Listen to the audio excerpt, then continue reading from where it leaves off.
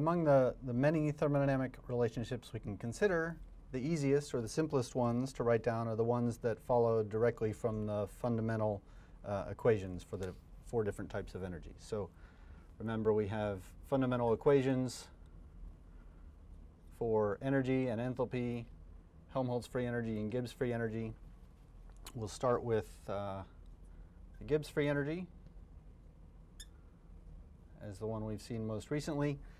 Fundamental equation for the Gibbs free energy tells us immediately 2 thermodynamic derivatives. In fact, I'll write those down, and then I'll remind you of where they come from.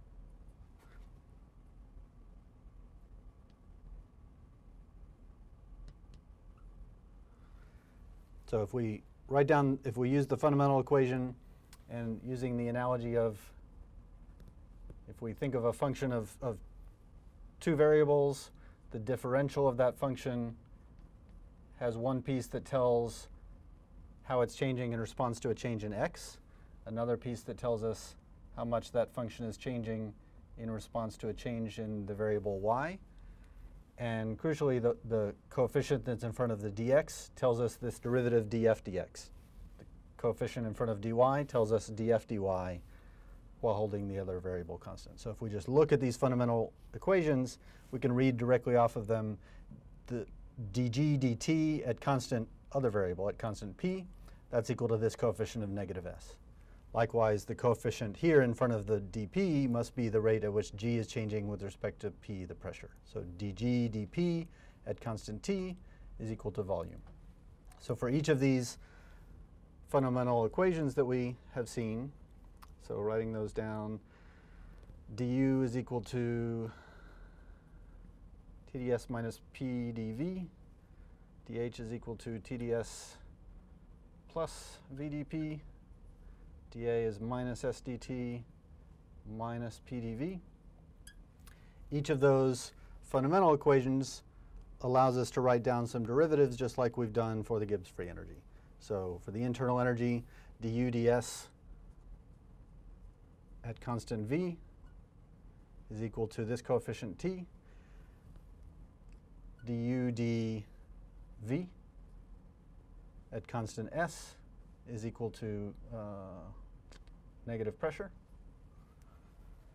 The enthalpy equation, proceeding similarly, dH ds at constant P is equal to temperature, dH dP at constant entropy is equal to volume.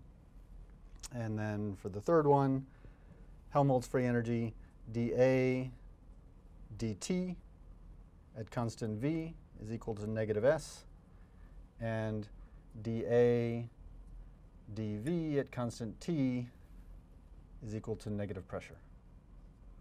So altogether, if we know what the fundamental equations are, they allow us to write down these 8 thermodynamic relationships. So that's 8 thermodynamic relationships, a couple of which we've seen before, some of which are new. The thing to remember here is not that here's 8 more relationships to add to a list and to memorize. The most easy thing to do is, if you know what the fundamental equations are, which we've had occasion to use multiple times, if you remember the fundamental equations, you can determine these derivatives immediately. So if we ever need dH ds at constant P, we recognize from the fundamental equation exactly what that derivative is equal to. Even easier than memorizing 4 different fundamental equations, if you remember how to get from one of these to the other. For example, enthalpy is energy plus PV, so that swaps the roles of the P and the V in the fundamental equation. Just by memorizing one of these fundamental equations, knowing how to get the others very easily, you can also very easily proceed to get these 8 thermodynamic relationships. So these relationships, I'm calling those the fundamental thermodynamic relationships because they flow from the fundamental equations, are perhaps the easiest ones to derive and make use of. And next we'll explore some techniques for determining some additional thermodynamic relationships.